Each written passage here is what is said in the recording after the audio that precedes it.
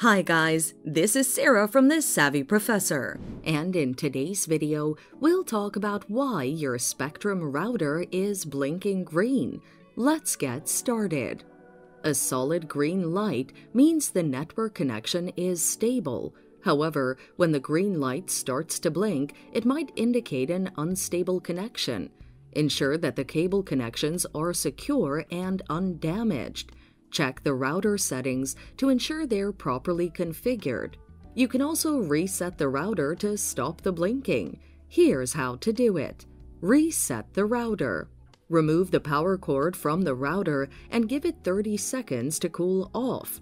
Plug in the power wire and turn the power back on. Give the router 2 minutes to reboot.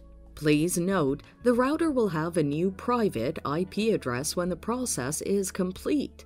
Restart the router to see if the blinking has stopped and the internet is working properly. And that's it. Thanks for watching. Till next time.